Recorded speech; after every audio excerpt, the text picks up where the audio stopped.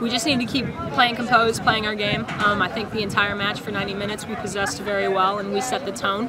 I don't think for a moment we lost control of that game. And that's how we ended up pulling off the 1-0 win. We remained composed and controlled it to the end.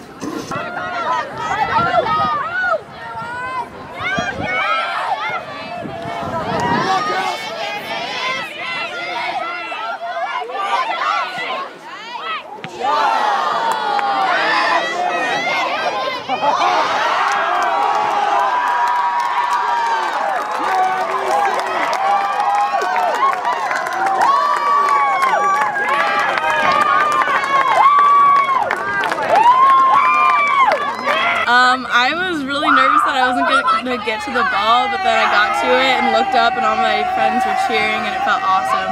And we hit a piece of candy down by the goal for whoever scored the first goal, so I went and got the candy and it was a nice little reward.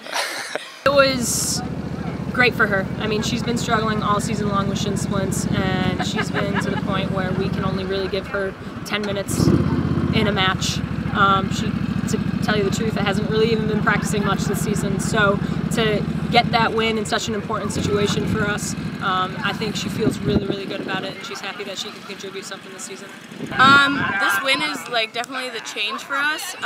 We're going to come out and play like this in every single game from here on out and just dominate the rest of the teams we're playing into the season and postseason. We just got to keep this momentum of feeling good playing soccer.